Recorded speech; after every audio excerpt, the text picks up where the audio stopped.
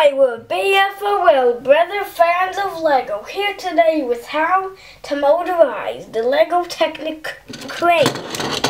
So I just have some power functions right here, and so you just take off this little gear back here, attach on the motor, get the remote control, set it onto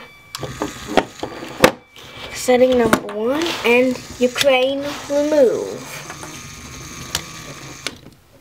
And then you can just stop it with this red button on the controller. So that's how to motorize the turning feature of the crane. So we'll just put back all of the gears. And now I can motorize up here, which is the winch going up, and not the winch yet, but this is one of the things about the winch.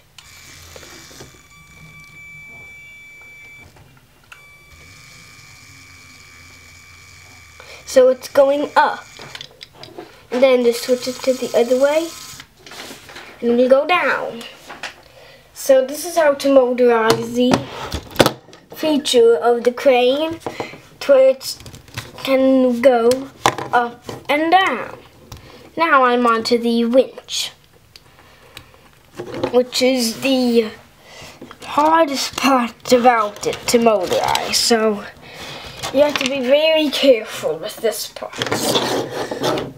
Sometimes it works good, sometimes it doesn't. Okay, so that was going up.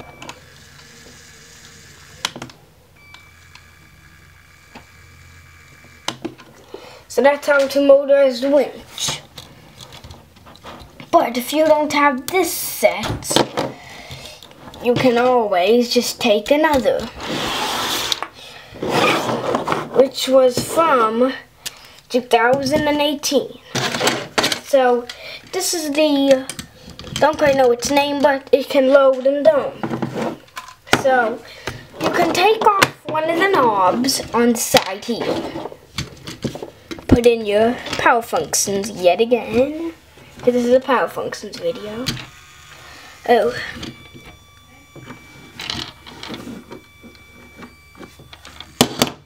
There. And so you just have to attach it back.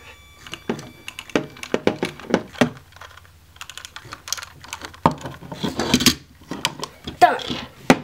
So that was the dumper feature of the dump truck, and now if you go up you can find another knob, but this one's more hidden away near the cab area.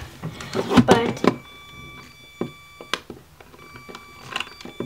notice the wheels, that's what we're motorizing. So that's it, how you can motorize these two construction vehicles with these few simple power functions and a controller. Bye for now, be subscribed to both. Brother fans of Lego.